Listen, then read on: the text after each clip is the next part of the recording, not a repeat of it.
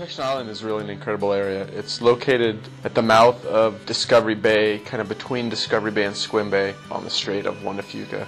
The island is really a key nesting ground for migratory birds and waterfowl. It's an important nesting area for tufted puffins, for harlequin ducks, for double-crested cormorants, bald eagles. There's also a lot of marine mammals that use the area: sea lions, seals. There's even elephant seals that are known to occur on the island and utilize the water and the habitat.